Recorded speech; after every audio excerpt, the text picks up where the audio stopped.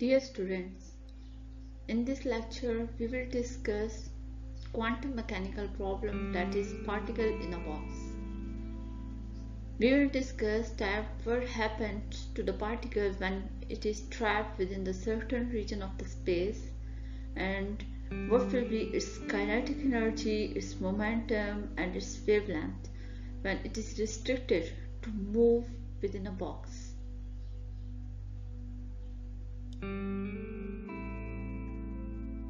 Here you can see that this is the image of the particle which is trapped within this box, within this region of the space. That is, here this particle can move back and forth freely, but it cannot come out of this box. So the important question is that what will be the energy of this particle within the box. So here the particle energy is quantized. So important question is that why the energy of trapped particle is quantized. So here you can see that particle move back and forth between the wall of box. That is wall or hard. It cannot move out of these walls. It cannot go out of this box. So here we make assumptions that the wall of box are infinitely hard, so particle does not lose its energy each time when it strikes the wall of box. So here we will discuss this problem from the wave point of view and from the particle point of the view. So first of all, we will discuss from the wave point of view. As the wave nature of the moving particle leads to some remarkable consequences when the particle is restricted to a certain region of space instead of being able to move freely.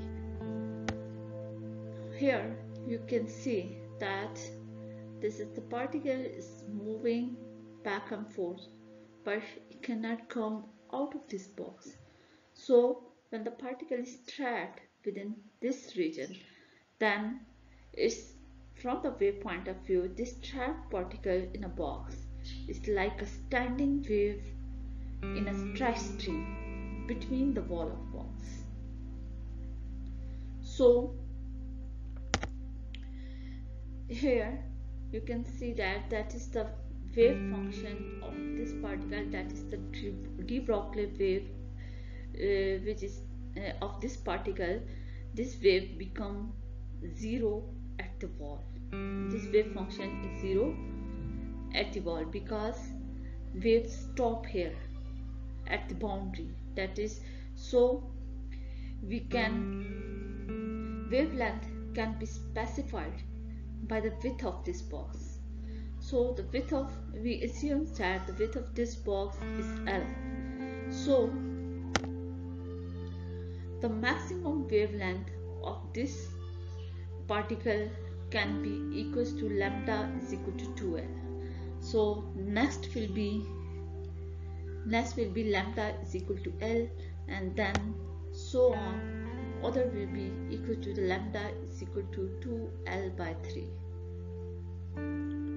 So the de Broglie wavelength of the trapped particle can be specified by the formula lambda n is equal to 2L by n.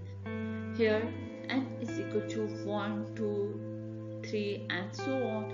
So by putting the value of n in this formula, we can find out the different wavelength, like putting the value of n is equal to 1, then wavelength will be, there will be the maximum wavelength which is equal to lambda is equal to 2L, and then putting the value of n is equal to 2, then this will be the psi 2, that is wavelength is equal to lambda is equal to L, and then so on. So from the wave point of view, so we can say that here the particle in a box behave like standing wave on a stretch string. So now we discuss from the particle point of view. As momentum of the particle mv is equal to h by lambda, and so the kinetic energy of particle is equal to 1 by 2 mv square. As because mv is equal to h over lambda, so the restriction which is imposed on the de Broglie wavelength, that is the wavelength of the particle, wave of the particle stopped at the boundary of the box, and so the maximum wavelength of the particle is related to the width of the box. So these are the restriction which is imposed on the de Broglie wavelength of the particle, and so these which is restriction imposed by the width of the box are equivalent to the limits on the momentum of the particle, because momentum mv is equal to h over lambda, which is related to the wavelength, and in turn the restriction on the momentum is equivalent to limits the kinetic energy of particle, because kinetic energy is equal to 1 by 2 mv square. Here we can simplify it like by multiplying and dividing, and it will be equal to the mv whole square divided by 2m. So putting the value of mv in this equation, it becomes like h square over 2m lambda square. So lambda n is equal to 2l divided by n.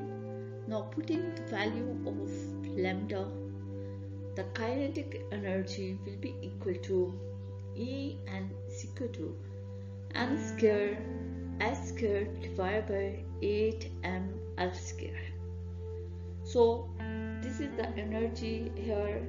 E n is the energy, represent the energy level, and m is the quantum number.